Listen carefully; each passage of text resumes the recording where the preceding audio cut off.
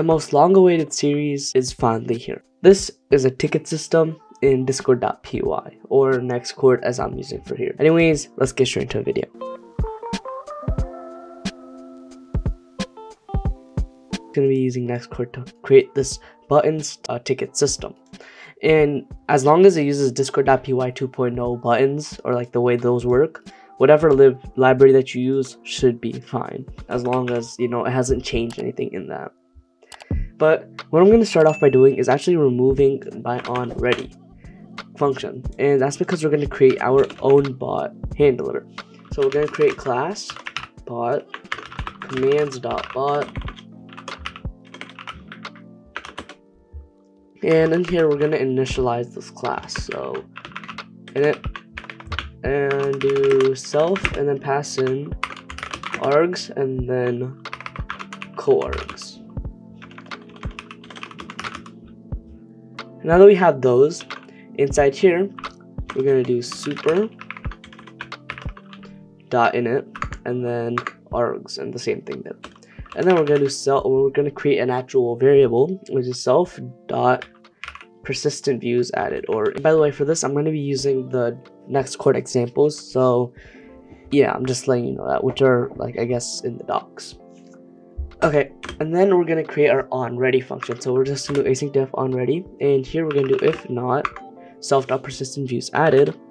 Then we can do self.add underscore view, which is, and do passing create ticket, which is going to be a class.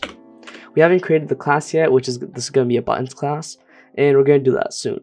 And then we're going to do self.persistent views added equals true. And lastly, what we're going to do is we're going to just print something like buzz up and ready logged in as self.user. And over here, we're also going to add another print statement, just confirming that the persistent views have been added. Okay.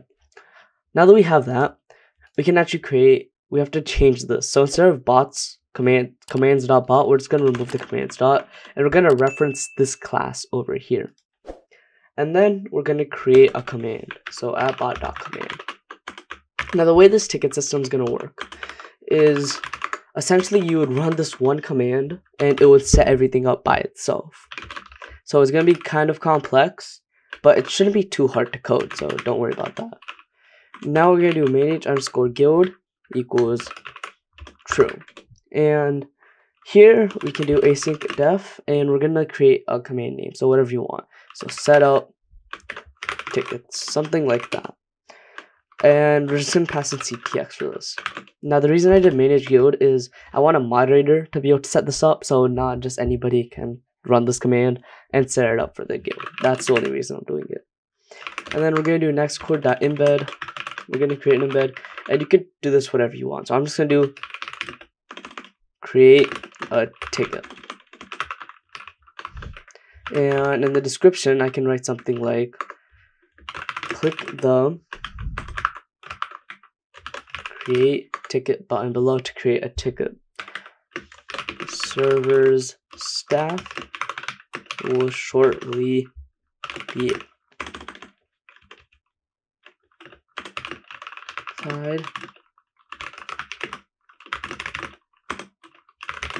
problem. Okay, something really simple like this. Once again, this can be whatever you'd like it to be. If you want, you can just copy whatever I wrote, or if you want, you could add whatever you wrote or create it by yourself. And we're just gonna send this message by doing ctx.send embed equals embed, and we're gonna actually do view equals create ticket, and remember that's a class. Now you might be seeing these errors: create ticket is not defined, create ticket is not defined, and I actually spelled it wrong here. And that's why we're going to be creating the function right now, or actually class, my fault. So what we're going to be doing to create the class is class create ticket. I already have a video on buttons, so if you want to check that out, go ahead. It should be on the little eye top right in the corner, so if you don't know how buttons work, then you can check that out.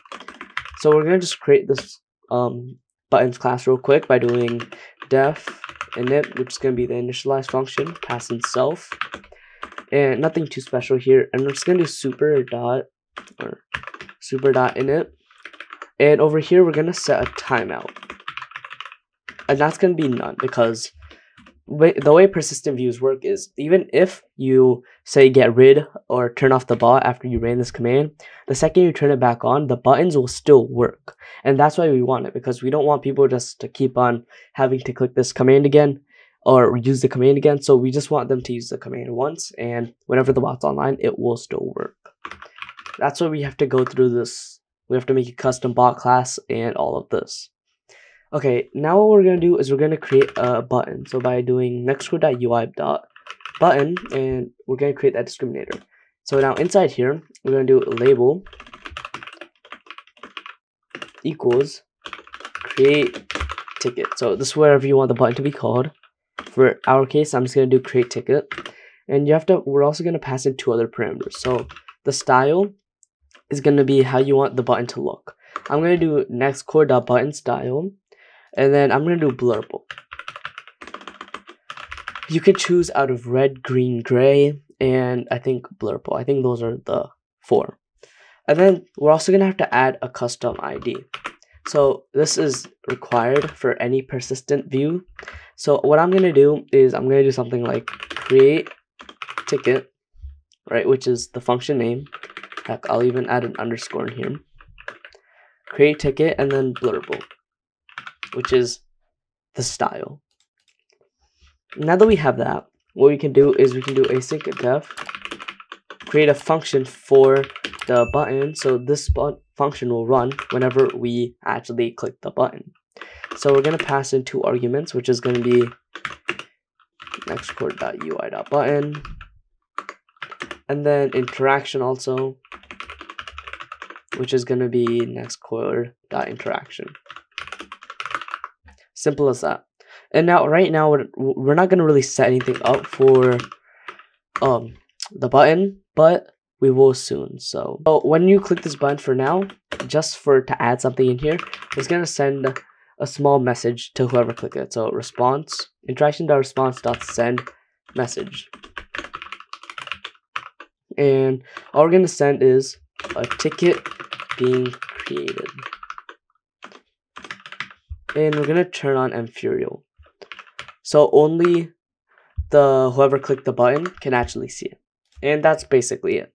So what I'm going to do real quick is I'm just going to run this, and let's hop into Discord. Okay, so here I am in my Discord. Link down below in the description. Please join. I'm really trying to get to 1,000 members. So if I were to do help right now, you'll see that we have 1 command available, which is set up tickets.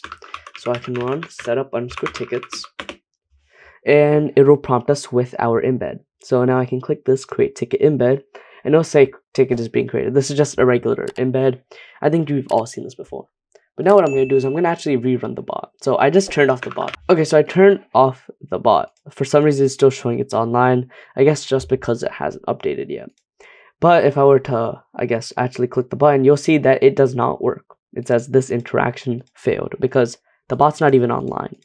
So what I'm going to do right now is I'm actually going to turn it back on.